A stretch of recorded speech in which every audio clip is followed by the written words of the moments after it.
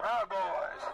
4 members of the far-right Proud Boys militia group, including its former leader Enrique Tarrio, were convicted of seditious conspiracy Thursday for plotting the January 6, 2021 attack on the U.S. Capitol in a failed attempt to stop Congress from certifying President Joe Biden's election victory. The trial lasted nearly 4 months, ending with a win for the Justice Department as it pursues criminal charges against more than 1,000 people over the Capitol rampage by supporters of former Republican President Donald Trump. In addition to Tarrio, Proud Boys members Ethan Nordine, Joseph Biggs, and Zachary Rehl were convicted of seditious conspiracy, a plot to oppose the government with force. Conviction on the charge can carry up to 20 years in prison.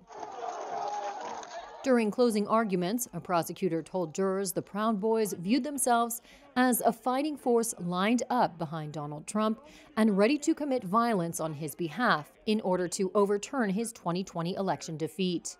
He said the defendants purchased military gear and urged members of the self-described Western chauvinist group to descend on Washington.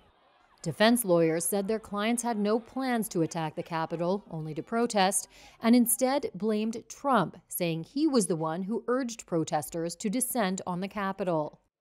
The 4 were also convicted on other charges, including conspiring to impede Congress from performing its duties and obstructing law enforcement during a civil disorder. More than 500 people have pleaded guilty to charges related to the Capitol riot, and about 80 others have been convicted, including several members of another far-right militia group, the Oath Keepers.